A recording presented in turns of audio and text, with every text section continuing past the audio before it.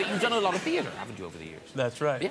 And sometimes incredibly convincing performances. Didn't you, like, Sometimes more than others. Yeah, didn't you, like, cross a line in it? Was it your fault that you crossed the line? Or was it somebody set you up?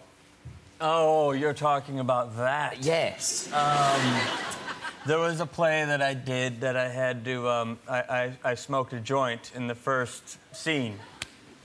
And, of course, there was a very naughty young actor I was in the play with who, on the opening night with all the critics... For the opening night? He slipped a real joint onto the prop table. And I'm out there, and I'm just... Now, when you're acting, you overdo everything. So, when you're out at a party, you take 2 puffs and you say, okay, that's enough, I'm so stoned. But I was acting, and so I'm just like...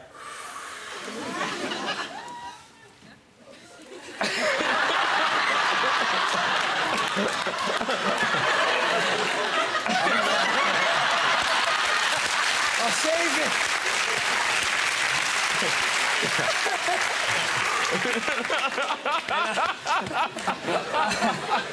I literally, between the 2 of us, we smoked a giant blunt on stage. And I'm like, man, I am in it tonight. I feel it.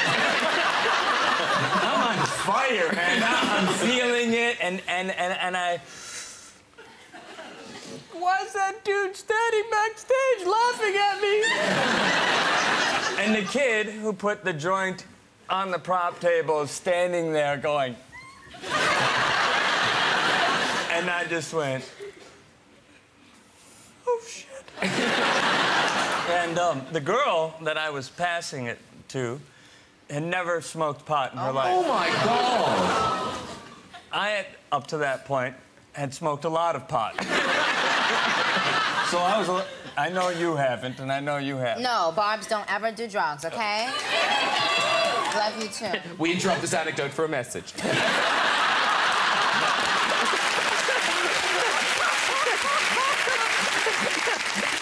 Back to your regularly scheduled program. Okay, yeah. Okay. We return. It was the worst thing I ever did. Don't do it. But at the end of the play, I got the best reviews of my entire career.